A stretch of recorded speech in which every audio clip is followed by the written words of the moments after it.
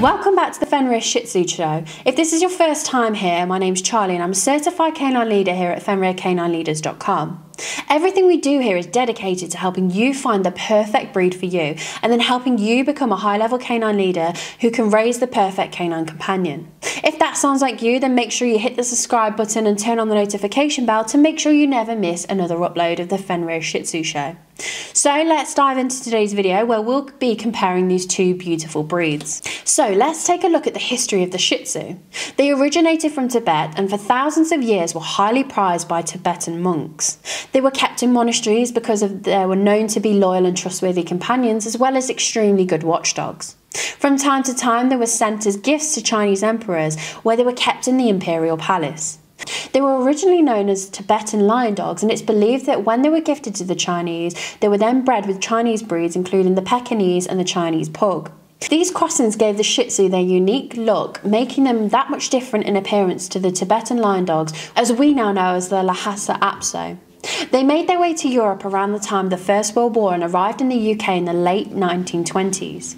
They were finally recognised by the UK Kennel Club in 1949, but had to wait another 20 years to arrive across the Atlantic and be recognised by the American Kennel Club in 1969. To give it their full name, the Pembroke Welsh Corgi is a dog with an interesting background. Historians believe that the Corgi is descended from Valhunds, who were Swedish cattle dogs that were brought to Wales by the Vikings in the 9th and 10th centuries, whilst others have believed them to be descended from dogs that were brought to Wales by Flemish weavers in the 12th century. The exact origin remains debated and still unknown. The UK Kennel Club first recognised Corgis as purebred dogs in the 1920s. They were officially known as the Welsh Corgis when exhibited for the first time in 1925. There are two recognised breeds of Welsh Corgi, the Pembroke and the Cardigan. At that time, they were recognised by the UK Kennel Club. Both Pembrokes and Cardigans were shown in the same class as one breed. Over a decade later, in 1934, both the UK and American Kennel Club recognised the Pembroke and the Cardigan as two separate breeds. When we think of a Corgi today, most people think of the Pembrokes, as they have slowly gained in popularity in the United States of America and today have cracked the top 10 50 most popular dog breeds. But one of the main reasons they've become so popular and well known is because of Her Majesty Queen Elizabeth II, who received her first Pembroke Welsh Corgi from her father, King George, in 1933.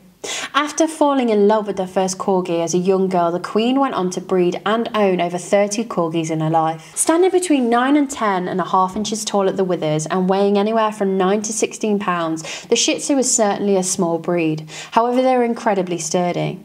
They're said to have a chrysanthemum face, and their heads are broad and round with a lot of space between their eyes. They also have a nice beard and full whiskers with their hair growing upright on their muzzles, hence the chrysanthemum appearance. They're famous for their long show coats and top knot that have kept their hair out of their eyes for years. The Shih Tzu comes in many different colours of coats and any colour is acceptable except merle. Corgis are also described as being quite sturdy and athletic despite their small size. They're quite long for their height, in fact they're probably twice as long as they are tall. They have pricked ears and a pointy muzzle and features that have been described as fox-like. Despite their bodies being low, they're strong and sturdily built, which allows them to still be active. They were originally built for herding as they're naturally athletic dogs. Corgis have a medium-length, dense double coat.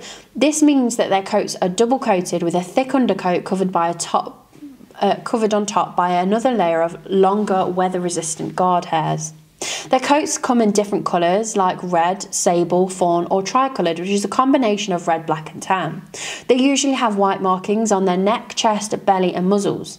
They typically stand between 10 and 12 inches tall at the shoulder and should weigh no more than 30 pounds. Shih Tzus are lively, confident and outgoing little characters. They love nothing more than being a part of a family and being involved in everything that goes on in a household. For these reasons, they continue to be a popular choice as family pets and companion dogs.